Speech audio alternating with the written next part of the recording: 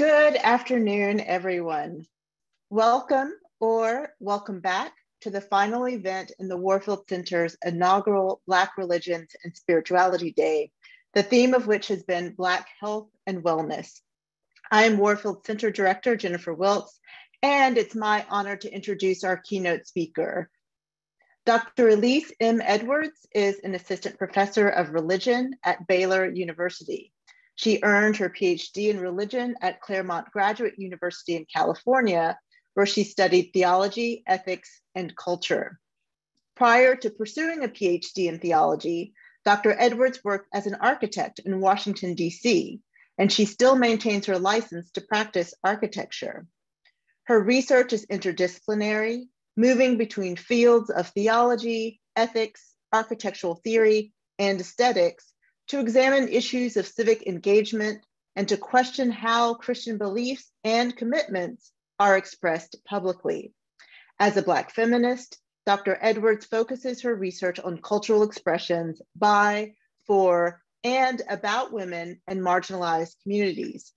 She is co-editor with Katie Day of the Routledge Handbook of Religion and Cities and is currently working on another book, Building Justice, Theological Commitments in Architectural Design, which is about Christian liberationist values in architectural design. The title of her talk today is Creating Space to Heal and Flourish, Black Liberation as Inspiration for Design. Please join me in welcoming Dr. Elise M. Edwards. Thank you so much. I am honored to be part of this inaugural Black Religions and Spirituality Day. It is days like this that I really do think I have my dream job. I get to learn from others as we explore and recognize and celebrate Black diasporic traditions and cultures. I get to witness Black brilliance and creativity at work. And I get to be a part of a whole collective of people who are committed to Black health and wellness. I want to thank everybody for attending on a Friday afternoon and thank everyone working behind the scenes to make this event work. I'm especially grateful to the John L.Warfield Center for African and African American Studies and UT's Department of Religious Studies for this event. As I was introduced, I usually like to state out front that I am a Christian ethicist and a Black feminist. My scholarship to date, both what has been published and forthcoming, centers on theological ethical reflection on arts and cultural production broadly, but particularly architecture and the built environment. And all of that is significantly informed by my training as an architect before pursuing my academic vocation in theological ethics. In 2017, I published a paper that examines spiritual principles in contemporary African American social justice movements and considers the implications for those principles in creating spaces that promote the flourishing of Black lives. And so in the chat, you might see the link to that article. The research question behind that project was, how might African American spirituality guide us to create a built environment that affirms Black life? So this afternoon, I'll be drawing from some of the insights I developed in that paper, but also sharing some new insights. Obviously, our world has undergone radical shifts since 2017 in how we think about health. I think that also in the summer of 2020, we saw renewed commitments to addressing racial disparities and to recognizing the precarity of Black life. After the murders of Ahmaud Arbery, George Floyd, and Breonna Taylor, there were many people who were finally able to see the crisis of Black death and were able to recognize just how vulnerable Black life can be in a culture that devalues Blackness. So our work today, all of the scholars and panelists and participants who participated in this event, our work of celebrating Blackness is vitally important in this context.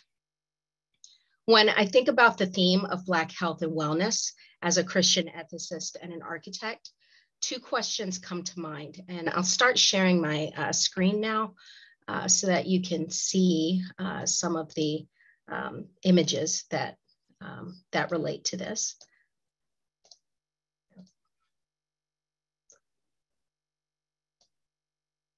Okay, so two questions come to mind when I think of Black health and wellness as a Christian ethicist and an architect. The first question is, how is Black health and wellness affected by the places where Black people reside? And by reside here, I don't just mean where they live, but where they're active, where they work, where they play, where they rest. And the second question is, how can Black religions and spirituality support the creation and preservation of spaces where Black people flourish? So I'd like to briefly address the first question before spending more time discussing the second.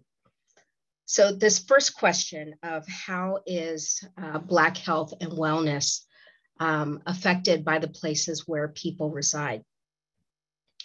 Race is linked to several social determinants of health. Many of us are familiar with the concept of social determinants of health and how they are linked to zip codes, but in case you aren't, according to the US Department of Health and Human Services, social determinants of health are the conditions in the environments where people are born, live, learn, work, play, worship, and age that affect a wide range of health, functioning, and quality of life outcomes and risks. These social determinants can be grouped into 5 domains that include economic stability, education access and quality, healthcare access and quality, neighborhood and built environment, which is the domain that I'll be talking about today, and social and community context. Aspects of life that promote good health. And so here you can think of education, meaningful connections, stability. These promote good health. They become much more difficult to procure or sustain in unsafe housing, in polluted environments, and in neighborhoods that lack access to affordable sources of nutritious foods and places for physical activity. Activists from the National Housing Institute caution us, though, about blaming places for problems that are actually the result of policy. So it's not the zip code you live in that's the problem, it's the policy about those zip codes. They say that the conditions of life in neighborhoods, their physical boundaries, accessibility, residents, businesses, infrastructure, services, amenities, even air quality, reflect legacies of racially motivated discrimination that systematically and unjustly disadvantage some people and places while advantaging others. Just like blaming people for unhealthy choices or behaviors overlooks root causes of poor health and the limited choices some people have, blaming places for being under-resourced fails to account for legacies of discrimination, underinvestment, and other root causes of marginalization and exclusion. The point I want to make here is that neighborhoods and the buildings within them are shaped by policies, practices, and patterns that are not race neutral. On the contrary, where we live, who we live near, and what kinds of facilities and infrastructure there is around us is very much influenced by race and a legacy of racist economic and development policies in the US. So where we live and work and move is always creating conditions for how we live. Wellness for Black people has to be thought of in this broad sense. And wellness is not just about promoting physical health, because survival is not enough. Flourishing, true flourishing, has to be our goal. And to flourish, we need spaces of beauty, we need places of leisure and rest, and we need neighborhoods where Black vitality is visible, where Black history is commemorated, and where the potential of our future is celebrated. In other words, we need spaces where Black people can live freely and see Black flourishing out in the open. So I have a few slides here that show some of the kinds of places where we might see Black vitality and Black flourishing out in the open. Playgrounds, certainly places of worship. This is a historic image, of course, but you can see the background of the mill town. This is taken in Pittsburgh, this image. But you see the people themselves are sort of in contrast to that mill gritty background. And here's a picture of Waco, our East Waco area, where you see a community mural that was developed and painted by high school students in our community under the leadership of artists, which really depicts Black flourishing in the East Waco neighborhood over the course of a week. So the beginning of the week is on the left side of the image, and then it goes throughout the various activities and events that would happen during the week. I'll include a link to a description of this mural later on in the presentation. But all of these are about celebrating Black flourishing and creating spaces where Black vitality becomes visible. So I want to move to the second question, which is how can Black religions and spirituality support the creation and preservation of spaces where Black people flourish? It should come as no surprise as a theologian and ethicist that I believe Christian theology can offer a meaningful way of questioning and constructing moral values with the spiritual grounding that can actually transform human thought and action. It goes without saying that this work can be done in any religious tradition that promotes wellness and engagement with the world around us. This doesn't need to be the work of organized religions either, but can be part of spiritual communities or activist communities who draw on eclectic spiritual practices. Black Lives Matter activists have long been known to burn sage at sites of conflict, which is a ritualized cleansing practice that invites balance, love, and light. They have also constructed altars to honor the dead at protest sites, and activists read the names of the dead as a sacred act of remembrance. In addition to these spiritual practices, organizations within the movement for Black Lives host events focused on emotional health and spiritual well-being. Participants in these spiritual practices know that social transformation involves politics and policy, but they believe that transformative work is ultimately a spiritual effort that requires a shift in consciousness. Although Black Lives Matter is predominantly a political and ideological movement, its co-founder, Patrisse Cullors, believes that political engagement alone will not accomplish the transformative work that needs to happen. In the On Being podcast, and there's a link to this, which we can drop in the chat too. In the On Being podcast, Cullors insisted, I think that this work of Black Lives Matter is actually healing work, she says. It's not just about policy. It's why I think some people get so confused by us. They're like, where's the policy? I'm like, you can't policy your racism away.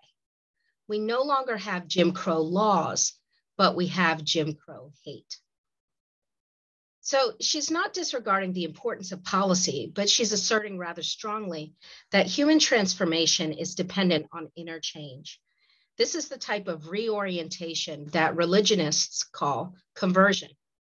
Although spiritual transformation does not necessarily require the aid of formalized religious communities, African American communities have perennially drawn from Black religion to propel and sustain transformative justice movements and cultivate resistance to racism and other death-dealing forces.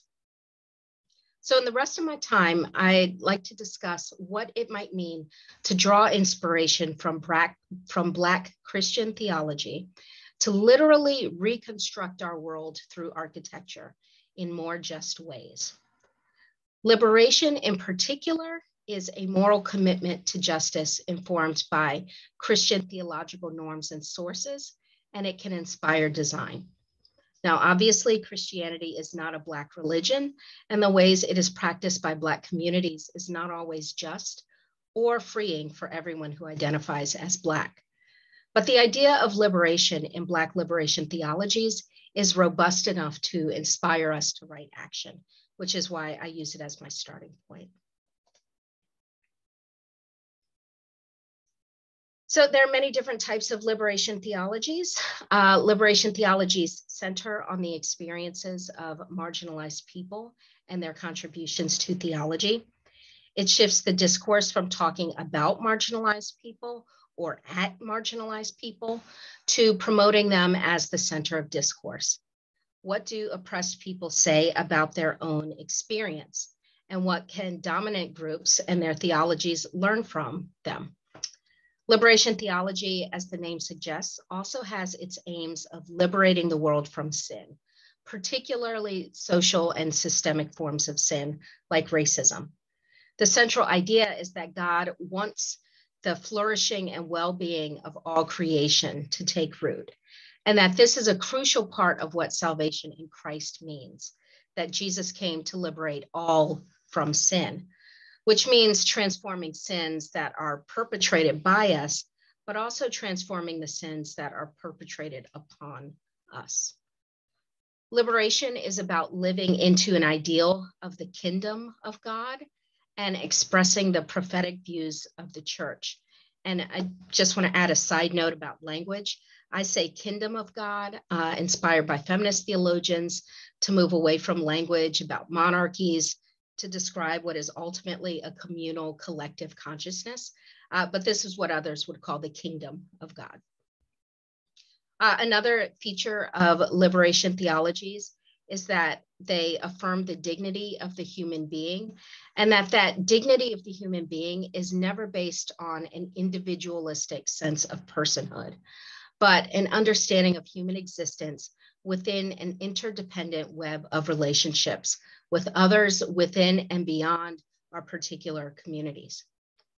I believe liberation can be a powerful norm to motivate social action, communal wellness, art making, and all kinds of embodied practices that demonstrate care for Black people. I've really enjoyed the discussions today that I've been able to witness. From the panel this morning to the presentation on red lip theology to the Creatio Divina exercise. These all can be a way of eliciting care for Black people.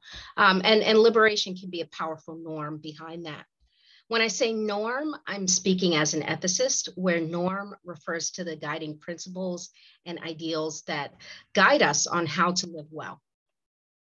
In the social teaching of the Black churches, ethicist Peter Paris talks about the Black normative tradition that pervades diverse expressions of Black religion and unites Black denominations and churches who have distinctive doctrines and polity. He writes, the tradition that has always been normative for the Black churches and the Black community is not the so-called Western Christian tradition per se, although this tradition is an important resource for Blacks. More accurately, the normative tradition for Blacks is that tradition governed by the principle of non-racism, which we call the Black Christian tradition.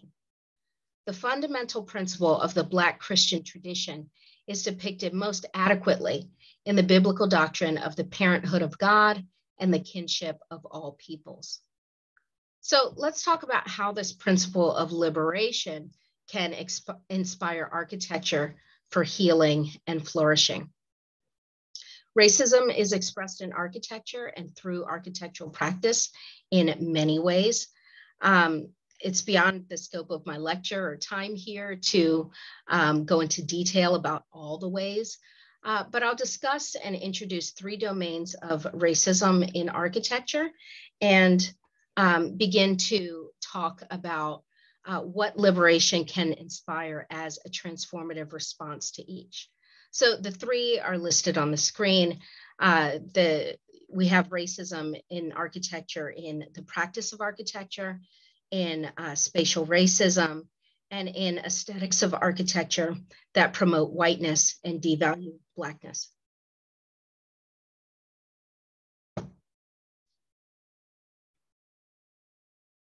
So let me start with talking about the practice of architecture, which is architecture as a profession and the discipline of training that goes into that.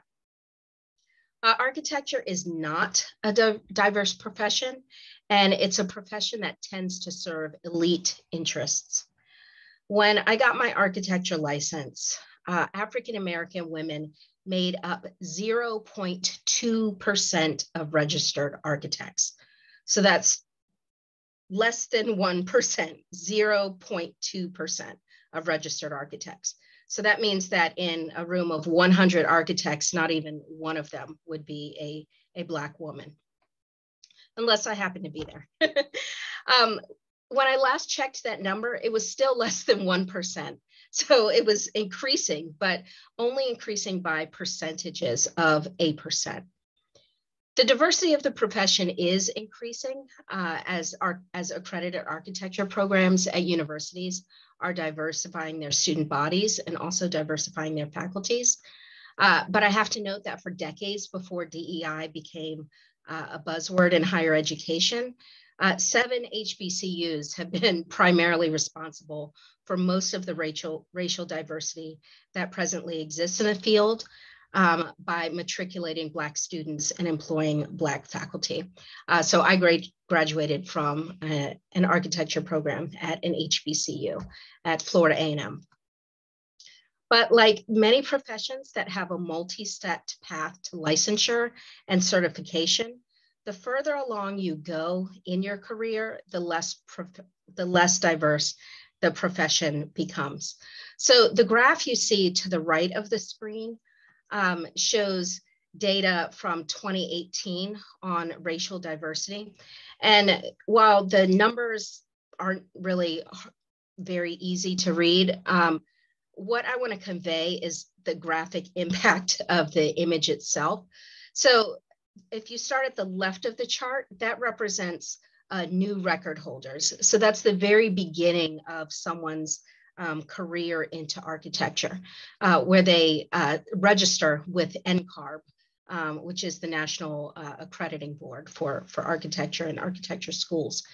After you start a record, you start participating in a apprenticeship type program, getting experience in the field called AXP.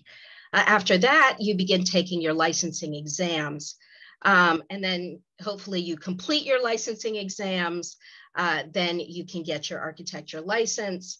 After licensure, you can get a certificate that allows you to practice architecture in other states. So you're licensed in one particular state, but a certificate can help you move that around. So these are multiple steps that you might undergo in your career.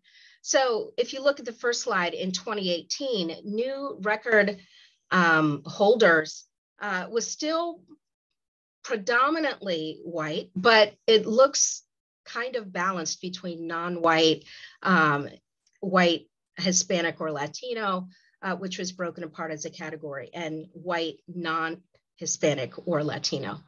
But as you move through each of those steps that get you closer to licensure or certification, the percentage of non-white and of Latino registrants drops significantly. So that by the time you're looking at certificate holders, which are the people with the most expertise and credentials in the field, you're looking at a group that's 90% white. So let me take just a moment. Let's see where we are on time. Let me take just a moment to show a video that shows the numbers for today. So let me adjust something here on the screen.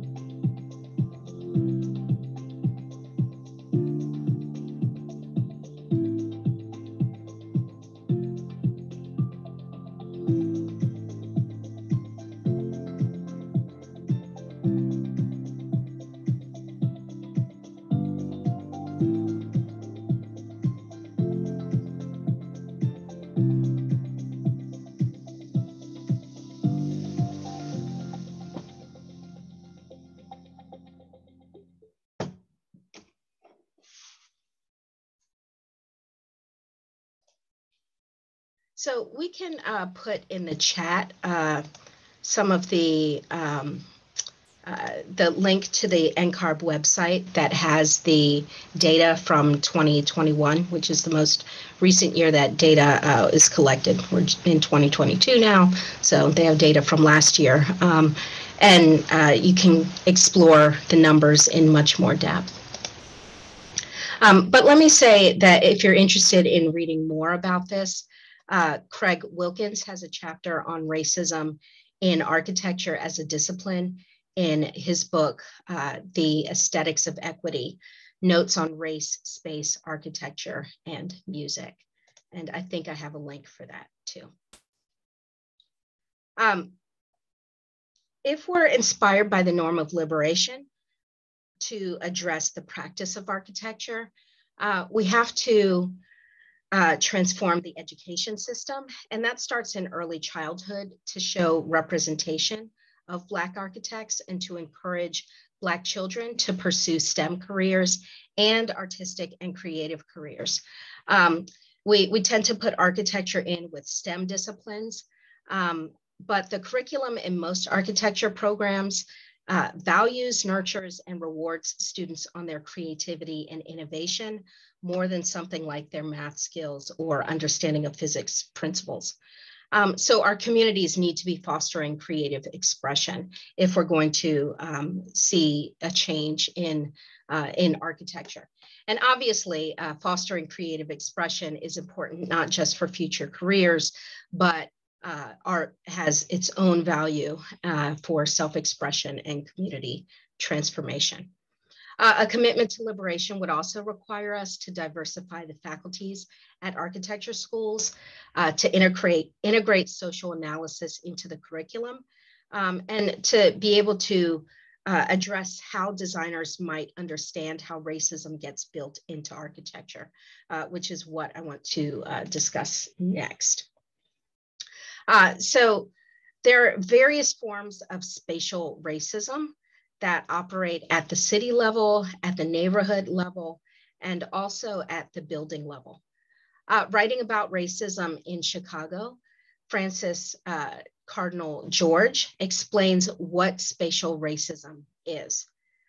Spatial racism refers to patterns of metropolitan development in which some affluent whites create racially and economically segregated suburbs or gentrified areas of cities, leaving poor, mainly African Americans, Hispanics, and some newly arrived immigrants isolated in deteriorating areas of the cities and older suburbs.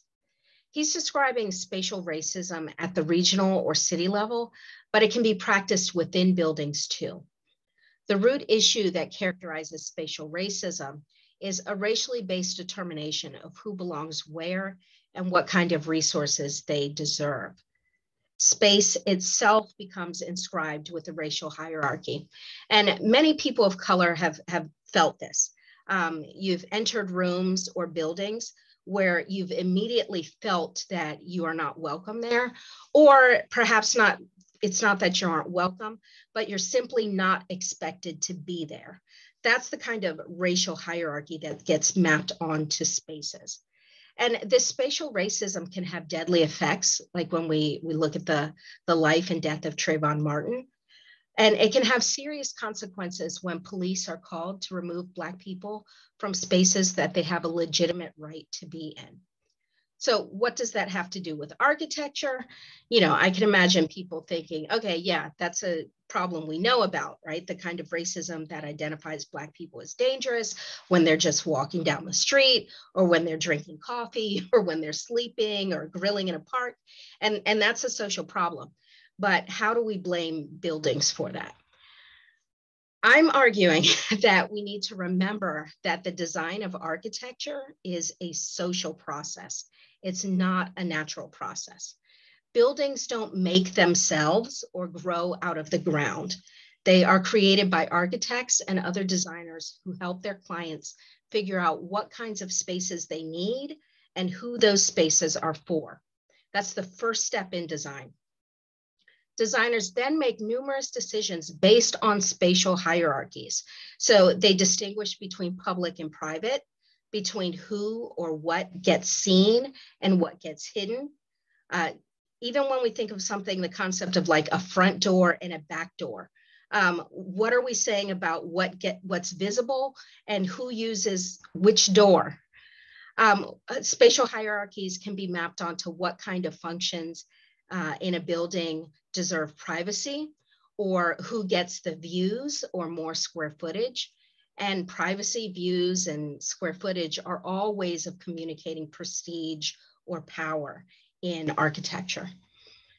Architectural design is a social process that transforms ideas into forms and creates places for particular ways of being and inhabiting the world. So what does liberation look like then? It means that we are reclaiming and making Black space.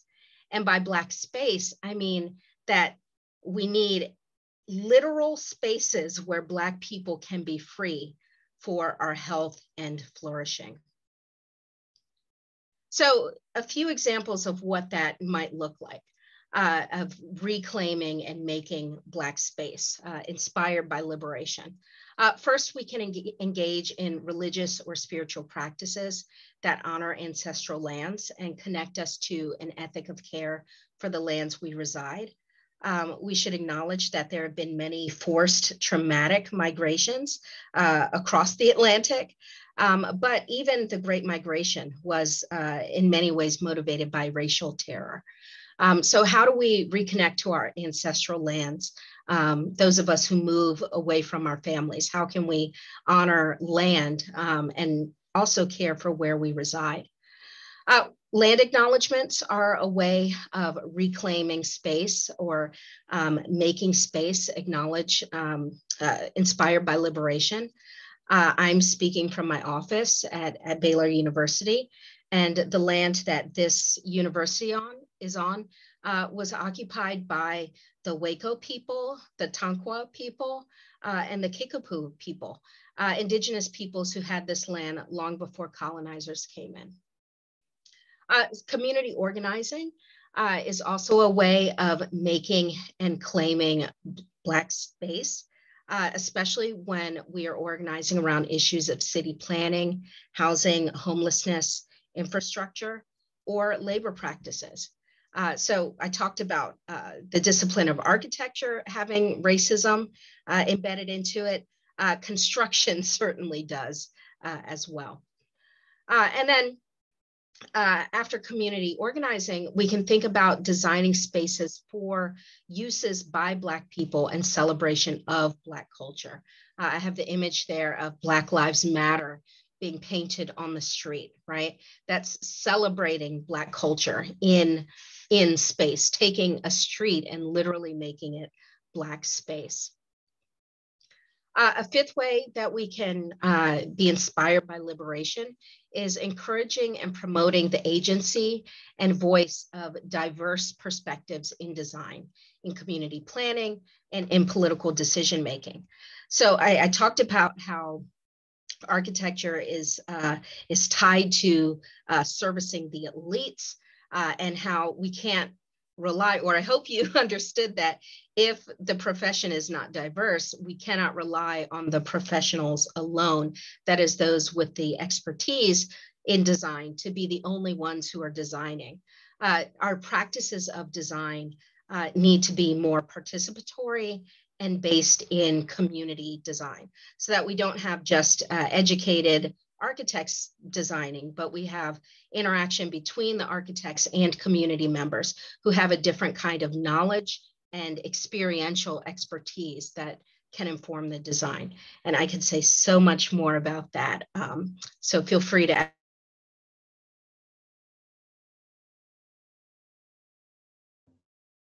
Dr. Edwards, you are muted. There we go. Number 6 on the screen, it mentions designing for the common good. So this is about creating spaces that are for the commons, for multiple people, for the whole community, and valuing beauty, safety, participation, and sustainability. beauty, safety for those who typically feel unsafe. And here I'm not talking about white people who are threatened by the presence of Black people, but Black people who feel unsafe because of their hypervisibility, creating spaces that meet the needs of those who are unsafe. We can also and should also design rooms and buildings and spaces that allow moments of separatism or individual retreat for health. So I'm not saying every building needs its like Black room, right? Where only Black people can go to retreat. But I am saying there's a design problem if we only have common spaces that don't allow people to separate. And I'm thinking of cafeterias, right? In a predominantly white space where you have a large cafeteria or dining space where you have a group of, let's say, students who are gathered to eat.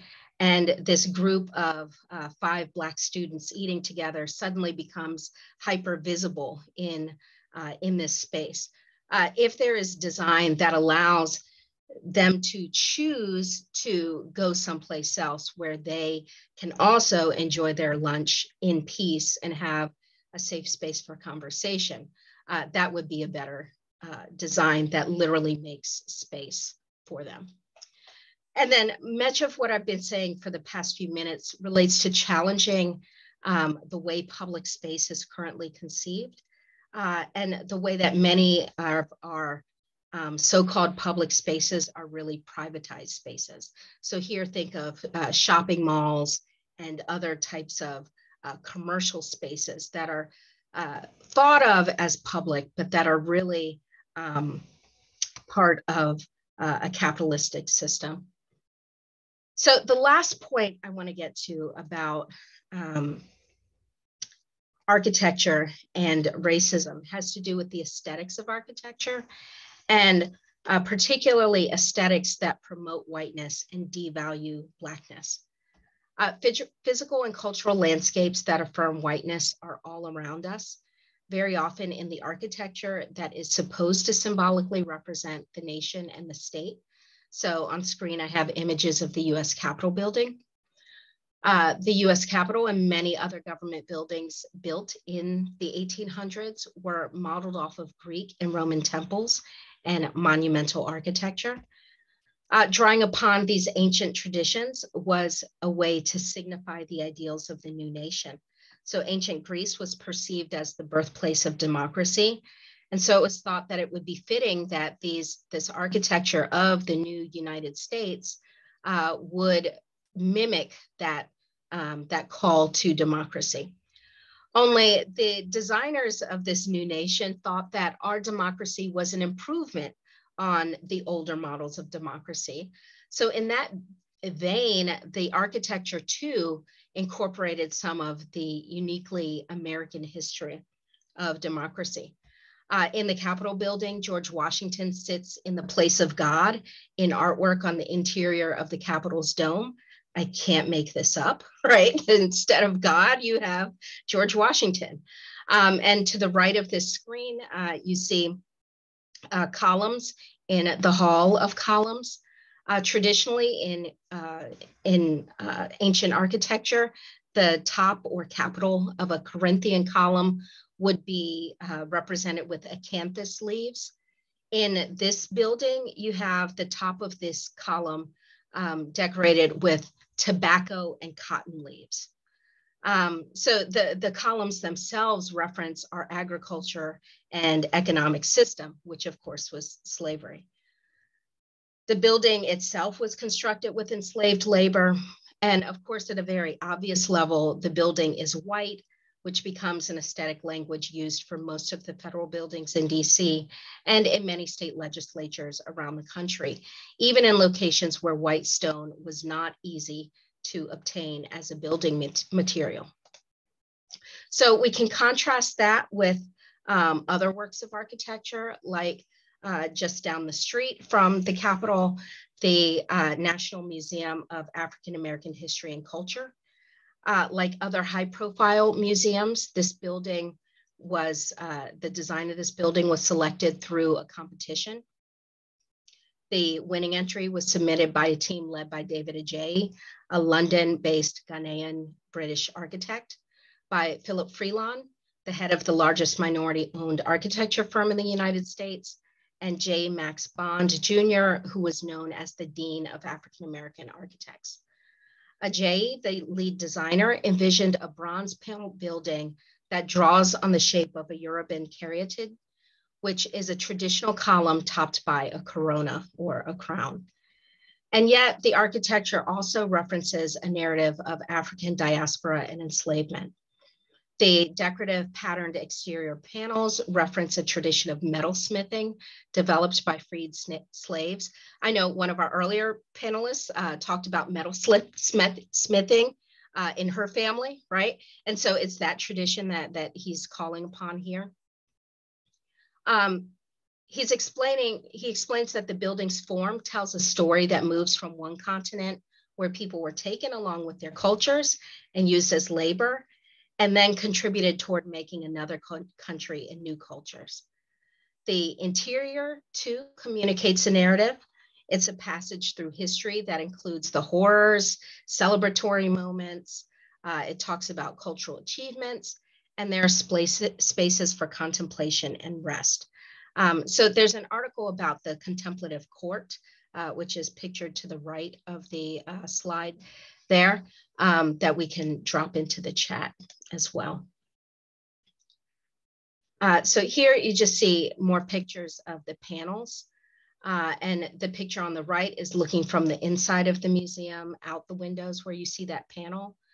The architect really intended for the experience of the museum to differ from other Smithsonian buildings. So the exhibit spaces are typically closed off to the outside world in other Smithsonian museums. But Ajayi explained that the other museums function a bit like cinema, right? You go into a different world and then you come back out. And he didn't want that. He says the experience of being Black is not a fiction. There's something important about always coming back to the light of day. So I say this to show you images of what an aesthetics that honor Blackness might look like. We see this not just in this one museum, but in memorials, in murals, in other forms of public art. We can see this in community gardens as a new aesthetic that celebrates and honors Blackness. Here's an image of George Floyd Square. The idea is that we need architectural elements that reference diverse cultures and have an actual aesthetic that shows a different value from whiteness. So I'll end with this image. These are two images from Waco. They are community art projects. So the other images tended to be brown. You don't have to use brown materials to honor Blackness in architecture.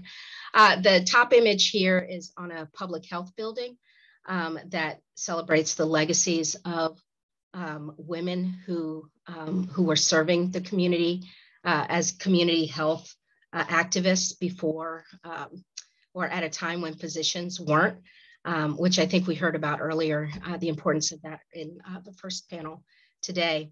And then the second one really celebrates a lot of iconography. You can see masks in there, whales, other symbols that have all sorts of spiritual meaning, like the presentation that just preceded this. So here we have those same ideas, but made the size of a building. So I'll end there so that we have some time to answer questions, and I really look forward to our discussion. Thank you so much, Dr. Edwards. We have a question in the Q&A, which I'll read shortly, but I just want to echo Kendall's encouragement to drop your questions in the Q&A. So the first question comes from an anonymous guest who writes, I received each of my degrees from a predominantly white institution, Baylor. Regarding spatial racism, what would you recommend we do to navigate white spaces or where we are not expected in a way that we nourish our dignity where we may not hold the power to influence those spaces? Yeah, I mean, I think this goes back to the idea that the space itself can't only do the work, that you have to have a community who creates the practices of engaging with that space. So the first way to navigate predominantly white environments, and I'm at Baylor now, navigating a predominantly white environment, and is that you have to find community, right? So you have to have people who make that space smaller, right? Especially when you're talking about a large university or even the buildings, right? Large academic buildings. You have to find people who can gather with you and give you a sense of home or a sense of being at home in a strange land, right? And this is one thing that Black spirituality has done, has sustained us in the Americas for generations by creating that sense of space through our gatherings, right? And then there may be occasions to there may be opportunities to carve out physical spaces. So on Baylor's campus, for instance, there was no visible reminder or recognition of African-American student organizations, right? Specifically fraternities and sororities. So we have to push to advocate for a new community garden that highlights Black fraternities and sororities. In our library, the librarians have made efforts now to put huge banners and signs when you walk in, showing the diversity of the student body and the diversity of the work and scholarship represented within that library, to announce publicly that this is not a white space, even though it may be filled with predominantly white students. So I think we have to push by creating spaces that are at the very least welcoming in diversity. But the step beyond that would be to create spaces that allow individuals and particular groups to be separate for some time. Thank you. I love the way that your response resonates with with your distinction between kingdom and kingdom, right? So collectivity, community, and then also an earlier discussion of villages, like where's your village? Find your people. Yes. And then when you found your people, you have the collective power to then say, we need space, right? And this is, what sit-ins did and protests. These are old strategies that are still relevant. Thank you. So our next question comes from Jade, who asks, often separatism is wrongly understood or perceived as segregation. Can you talk about what advocating and petitioning for separatism or separate spaces for Black people can look like in predominantly white spaces? Yeah, and I think I mentioned a little bit of that in my last response, but the key difference between segregation and separation or separatism is that segregation is something that is imposed on you by others. There's a social system that has a hierarchical construction of who matters more and therefore who deserves more, and who matters least and who deserves least. So practices of segregation in the built environment include redlining, which we all know about as literally marking off zones, saying this is where the Black and brown people are. This is an undesirable, dangerous, unsafe area. Practices of disinvestment, practices of predatory inclusion, as Keeanga-Yamahtta-Taylor refers to it, where the lending practices, once they stopped redlining, they're like, okay, well, now we'll give you predatory loans to be able to develop these spaces, right? All of these practices continue to separate people, not by their own choice, but by the lack of opportunity and resources to make changes. That to me is different from something like establishing an African-American church or religious community, where you are saying, it's not only because we cannot do better or we cannot do something else that we gather, but it's because we see the value of being together for our own sustenance. And I think in in the 21st century, we're not talking about separatism, or at least I'm not advocating a separatism that is in place for all time, but rather for moments, for times of, as Alice Taylor would say in her description of womanist, right? That there's this need, you're not a separatist, but you will be a separatist for matters of health, right? That sometimes you really do need to get away from those crazy people, right? And so that you can have the energy and the resources and the right spirit to join them. So I think separatism allows Black people to tap into the traditions that are most nurturing, and to hear spirit in a way that they can't when they're with others. Thank you. Next, we have a question from Donatus, who asked, historically, housing or racial covenants were a method in which Blacks were kept out of neighborhoods they could afford to live in. So this dovetails nicely with what you were just saying. Racism via architecture is different from racism via manipulation of policy. However, how do we go about reclaiming spaces, both existing and yet to exist, while mitigating the mindsets that segregated them to begin with? Yeah, I mean, that's basically the whole thing I'm talking about, right? We have to first realize that our spaces are a reflection of our stratifications in society, and that's at the city level. Most of us are aware of that now, with the histories of redlining and the persistence of segregated cities. So census data continues to show that most of us live in neighborhoods that are predominantly of our own race, right? That has not changed throughout American history. That's still the case in most major cities. You can Google racial dot map, which will pull up the data from not the most recent census, the one before that, where visually you can see a representation of what your own zip code and city looks like, and who your neighbors are represented by race. And it's eye-opening. So I forgot the second part of the question. Sure, let me, so the second part is, how do we go about reclaiming spaces, both existing and yet to exist, while mitigating the mindsets that segregated them to begin with? Yeah, so the work that we've all been talking about doing here in spiritual communities, in our schools and universities, of continuing to talk about racism and talk about the various ways that racism manifests, is part of that deconstructive work.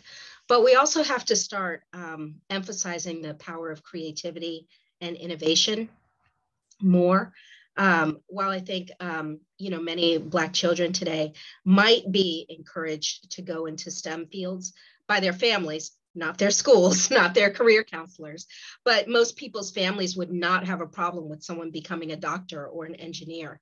And yet, if that person says, I want to be a musician or I want to be a painter, there's a high level of fear associated with that. So I think we have to begin to start cultivating the importance of creativity, not just for professionals and careers, but for our own well-being, and look to the power of art to transform art and architecture. So funding projects like the community murals I was talking about, painting the streets,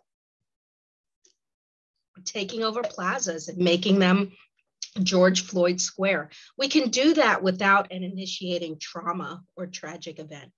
We can do that as celebration, not just commemoration. Thank you. So I think this will be our last question. And again, this extends wonderfully from what you were just saying. So you've given us the examples of the murals in Waco, but Kendall asked, perhaps for additional examples. So have you encountered any particular community groups that have inspired you with their reimagination or reclamation of Black spaces? Yeah, it's mostly cultural centers, right? So mostly Black cultural centers do this. and also storefront churches.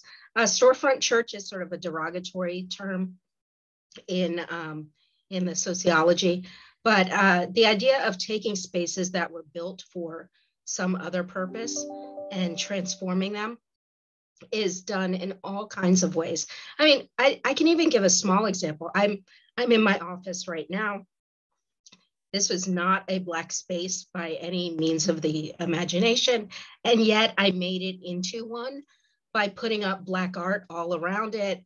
Behind the computer, I have fabric from Cameroon that a friend brought me celebrating International Women's Day from 2017.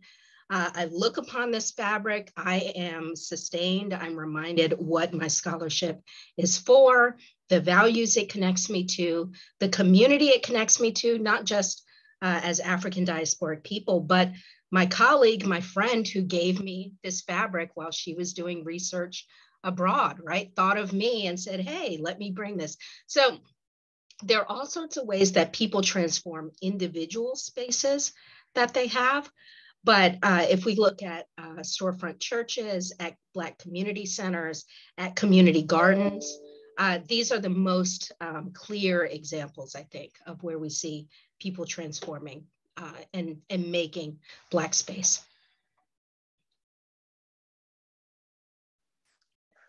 Thank you. So on that note of transformation and of community, I'd like to ask everyone to join me in thanking Dr. Edwards for sharing her work with us and for generating such a rich conversation. And continuing in the spirit of affirmation and community, I'd also like to thank Black Religions and Spirituality Day curator, Jade Evans, Warfield Center Senior Program Coordinator, Christina Bryant, Dr. Jennifer Graber in the Department of Religious Studies, Warfield Graduate Assistant Alex Cunningham, and last but definitely not least, Art Galleries at Black Studies, Curator of Public Programs, Kendall Gross. This event could not have happened without their ideas, their labor, and their support. So let's give them a virtual round of applause. Thank you again for coming to our first Black Religions and Spirituality Day. Please take care, and to paraphrase Dr. Edwards, may you find the resources you need to rest, to flourish, and to live freely. Take care, everyone.